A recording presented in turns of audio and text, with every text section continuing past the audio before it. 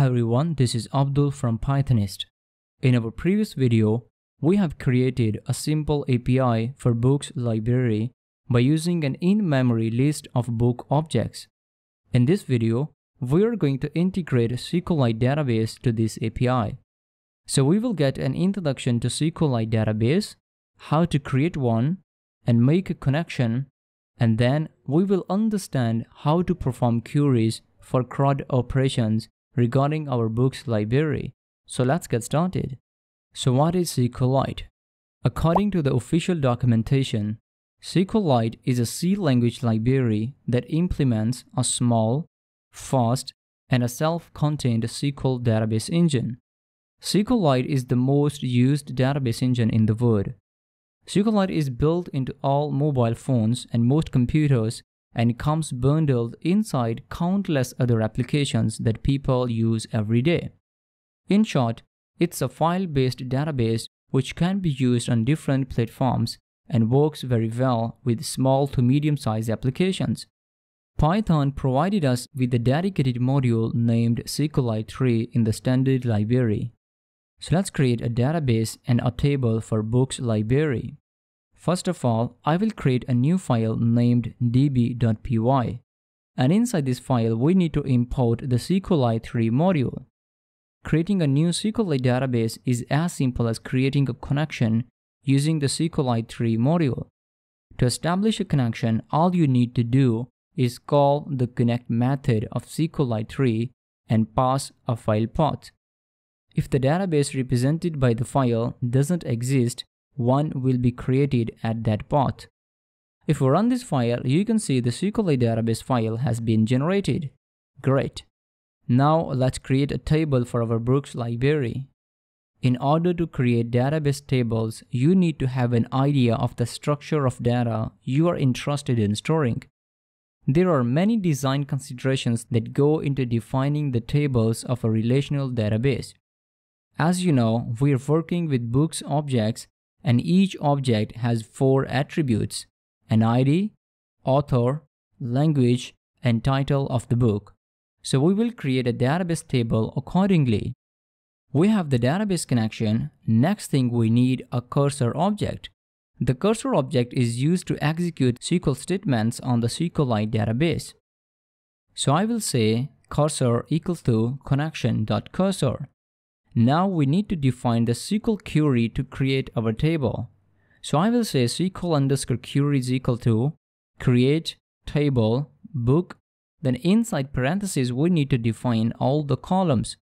The first one will be the ID, which is type of integer and used as primary key. It will make the IDs unique.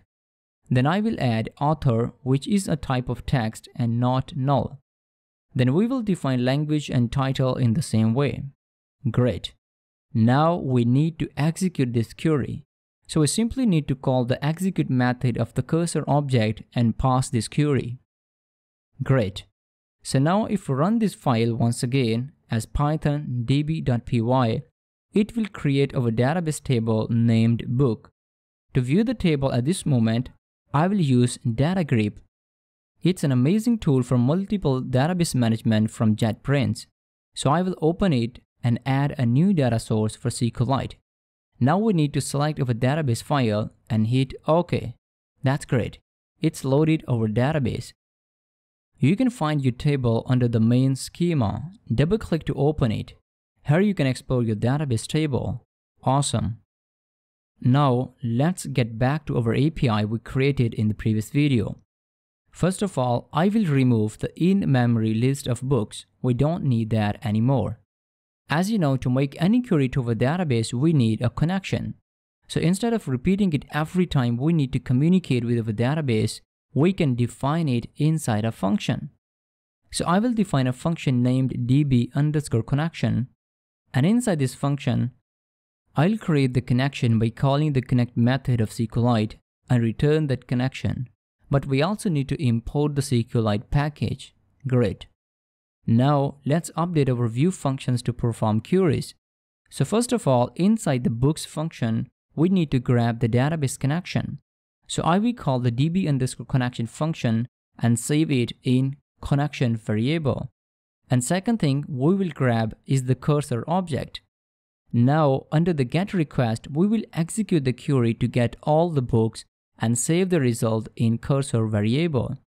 Now we need to iterate through this object and grab all the items in the result by calling fetchAll method. And we will generate a dictionary by getting each attribute and save the final list in books. And finally, we can simply return it after encoding to JSON. To post a new book, we need to get the form values as we are doing here. But this time we don't need to define the ID here, because it will be added to the database table automatically. So we can remove it. Now we will write the insert query as SQL equal to insert into book, and we have to mention all the columns and put the question marks to add values later in a dynamic way. The question marks are actually placeholders in what is known as parameterized query. Okay, finally we will execute this query and pass the values in the form of a tuple. To save the changes in our database table, we need to call the commit method of the connection. And then, to confirm our request, we will grab the ID of this object by using the last row ID attribute of the cursor object and return it as a response. Great. We are done with the two operations, get a list of all books and post a new book. Let's test these operations before moving further. So once again, I am inside the postman, because at the moment we don't have any book in our database yet. So let's post a new one first. I will select the post method and type the URL as localhost:5000/books. Then inside the body, we will add our new book values against the keys. If we submit the request now, it will return the ID with the response message. Great. Now if I change the method to get and send the request again, it will return that book. Awesome. Let's try to implement operations for a single book object under the second route. So here inside the single_book function, again, we will define the connection and the cursor object. Then under the get request, we will execute the select query with the where clause and grab all the items by using fetchAll method. Then I will define a variable named book. Now iterate through the results and save the result in book.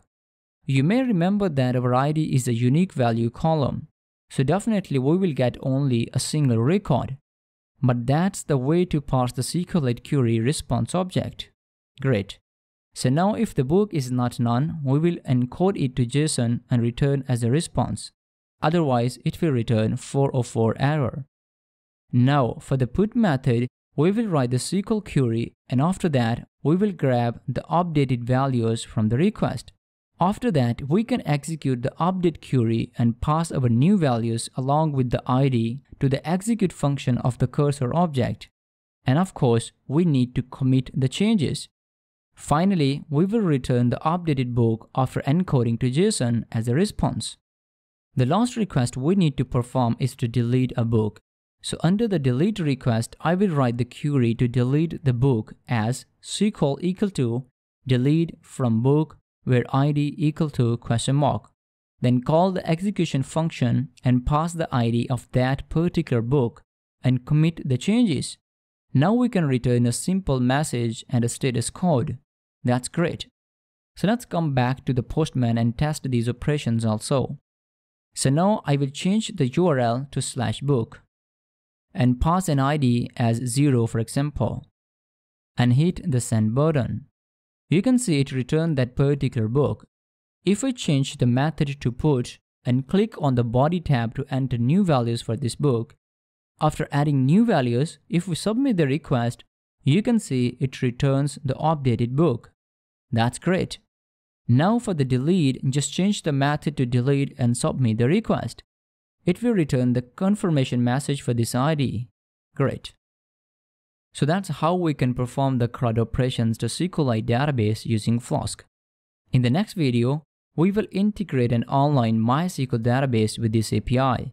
So stay tuned. If you like the content of this video, thumbs up, and be sure to subscribe to my channel and hit the bell icon so you will never miss any fantastic video in the future. Thanks for watching.